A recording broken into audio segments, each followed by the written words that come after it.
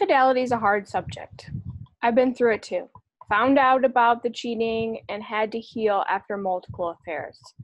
My marriage could not be repaired and ultimately ended in divorce. We're going to discuss some of that in today's video. Disclosure, just to prepare you, this video may be triggering in some way if you're trying to heal after discovering affairs. Feel free to skip it if you need to. Hi, I'm Grice, author of the book You Can Survive Divorce. I am a divorce mentor and empowerment coach guiding women to surviving and thriving after divorce. You can find out more about my ministry, my coaching, and my book at jengrice.com. Also, shout out to the ladies in my Patreon community. I don't name names for privacy reasons. They know who they are, but I appreciate your monthly donations. Thank you. So on to this week. Wondering if your spouse is cheating? Let's go over my top 7 signs, and there probably are more, but this is what I've come up with off the top of my head for today's video. Number 1, any questions you ask about their whereabouts or that you want to check your spouse's phone or internet history or Facebook is met with anger or rage, excuses, and tons of pushback. There may even be gaslighting, and feel free to check out my video about that. With things like, you're crazy to think that I'm cheating, you're paranoid, my life is none of your business, you have no right to see my phone or anything going on, or I just trust you, why do you need to check on me? Here's some important things that you need to know. A person who has nothing to hide hides nothing. A person who has integrity is transparent.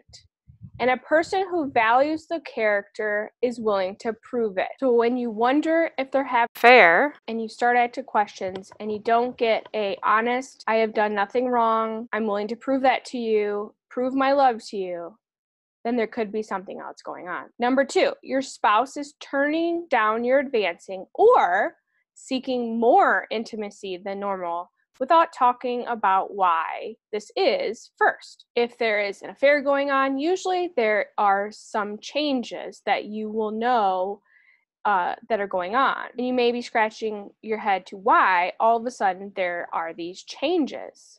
When you ask, they have no good reason. Or they play dumb. I'm busy. I'm just so attracted to you, yada yada. Or they could be using this as another way to exercise and get into shape, which leads me to number 3, your spouse all of a sudden has an interest in getting healthy, losing weight, and improving their appearance, again, for no good reason. Or at least they're not willing to explain to you why, or they're not talking about their bucket list item to run a marathon, which you probably already knew about, or the doctor's orders to eat better, to be heart healthy.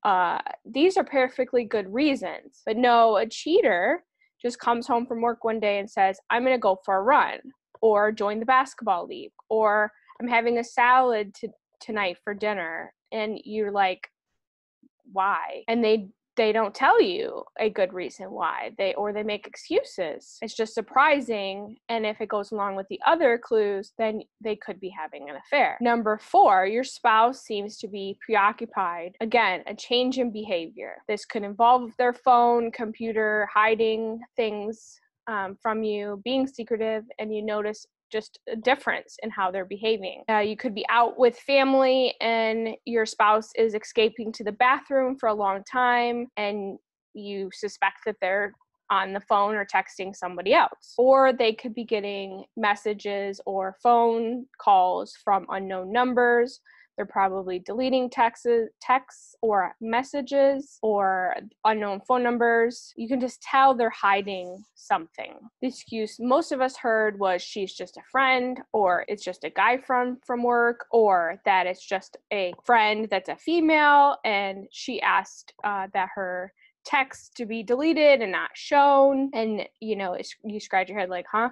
Why hide something if there's nothing to hide? If there's nothing going on, then you don't need to hide it. Number 5, money is coming up missing. Bills are going unpaid. Unexpected lunch charges on your credit card when it's no way that that's one person's meal. The money trail is what usually gets a lot of cheating spouses, but they also have ways to get around it.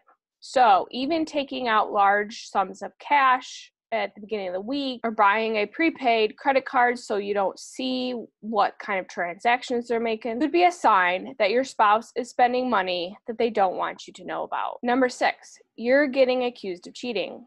Alone, this may not be a sign, as many abusers, even if they're not cheating, accuse their spouse of cheating. This is one way they control you. But if there are the other signs going on, then your spouse could be projecting his or her actions onto you by accusing you of being the one who's cheating. Maybe I've said this before in another video. I'll never forget when I was accused of sleeping with the UPS guy because he was seen running from our house. There was also supposedly a vehicle in our driveway one night while my ex-husband was out with his girlfriend, while I was home pregnant with a child. But the point is, cheaters have to accuse you of doing what they're doing to make themselves feel better about what they're doing. The cheating spouse may even tell other people that you're cheating to help cover his lies. The point is he or she just doesn't want to take accountability for their actions. And number 7, he or she will pick a fight or even want you to treat them poorly. Again, going back to the finding an excuse